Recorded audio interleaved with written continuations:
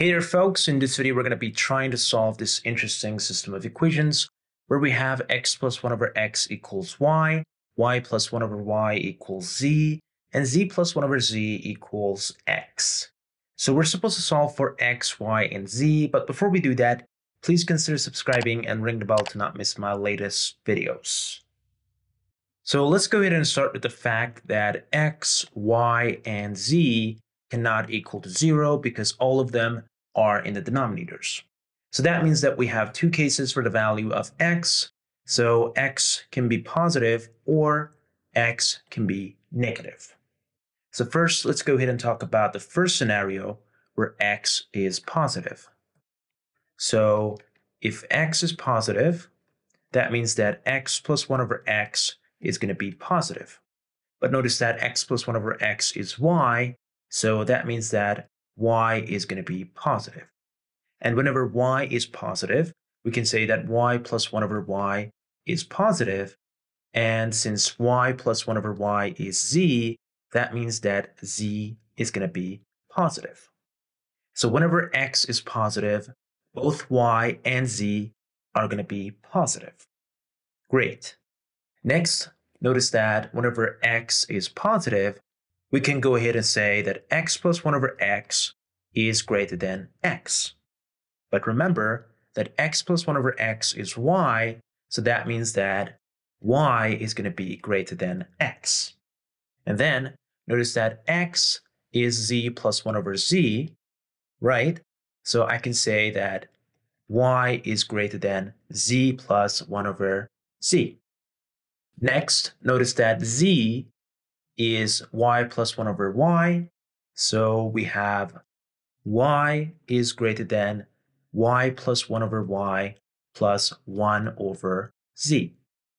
Next, let's go ahead and subtract y from both sides to get 0 is greater than 1 over y plus 1 over z. Now, notice that both y and z are positive, so that means that the sum of 1 over y and 1 over z is going to be positive and not negative. So this is impossible, and it means that we don't have any solution whenever x is positive. Next, let's go ahead and talk about the scenario where x is negative.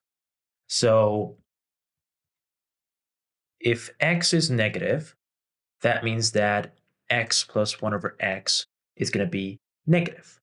But remember that x plus 1 over x is y, so that means that y is going to be negative, and therefore, using the same argument, I can say that z is going to be negative as well. Next, notice that whenever x is negative, we can go ahead and say that x plus 1 over x is less than x. But remember that x plus 1 over x is y, so that means that y is going to be less than x. And then notice that x is z plus 1 over z, so that means that y is less than z plus 1 over z.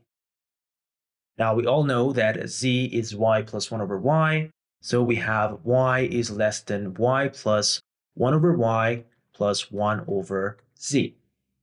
So I'm going to subtract y from both sides to get 0 is less than 1 over y plus 1 over z.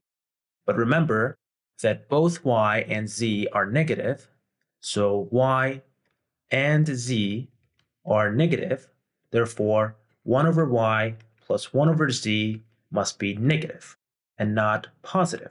So this is impossible, and it means that we're not going to get any solution whenever x is negative. So we don't have any solution whenever x is positive, and we don't have any solution whenever x is negative. So we can't solve this system of equations because there is no solution to solve. Great. So this brings us to the end of this video. Thank you for watching this video. Please consider subscribing for more contents like this, and hit the like button if you enjoyed watching this. Hopefully I will see you later. Goodbye for now.